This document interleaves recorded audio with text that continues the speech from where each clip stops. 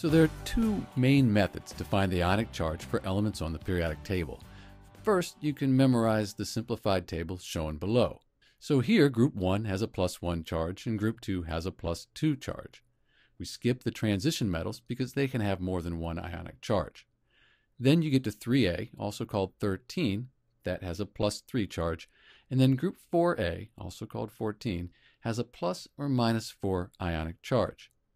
Once you reach that plus or minus 4, you start back down. You have -3, -2, -1, and you should end up with 0 for group 8A or 18. That's the noble gases, and they don't have any charge.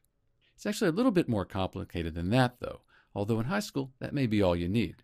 The table below provides a little bit more of a comprehensive picture. Note that it's mostly the same, but there are some exceptions. We have a few transition metals that only have one charge. For example, silver's a +1, zinc and cadmium, they're +2. And then we ignore a bunch of elements as well. It's actually easier to remember the ones that are there than to try to remember the ones that are missing. So in group 15, group 5A, you might just remember that nitrogen and phosphorus have a -3 charge. Or in group 16, 6A, you have oxygen, sulfur, and selenium with a -2 charge. You'll refer back to these charges all the time in chemistry, so it's worth taking the time right now and making sure you've committed them to memory.